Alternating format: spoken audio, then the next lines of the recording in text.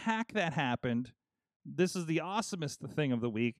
You download a browser from the App Store called Stadium.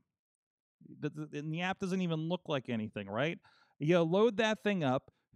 Here's the thing. It does not mention Stadia anywhere in the text, right? So you got to make sure you're getting the right thing. And it's only from the article.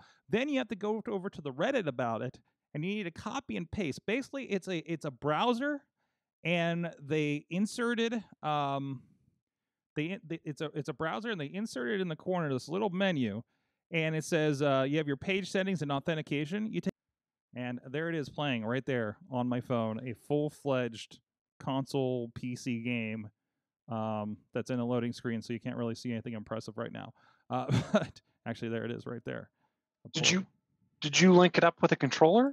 Yeah, I got this guy right here. I got my Xbox controller. Nice. There you go. And I got your little clippy thing. But also the great thing is I could because I got my wireless charger on my desk.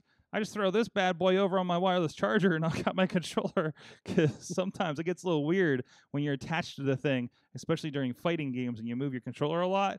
It gets difficult. But it was fantastic. So the other test is going to be, because I feel like Stadia was a little more solid.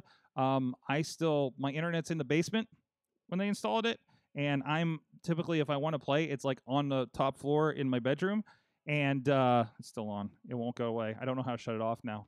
I think I found a bug. I'm going to turn my phone off. Jeez. But the thing is going to be, how does it behave in different parts of my room? Do I have to be like, feel like when I'm doing GeForce Now and xCloud, I have to be like within 10 physical feet of the router.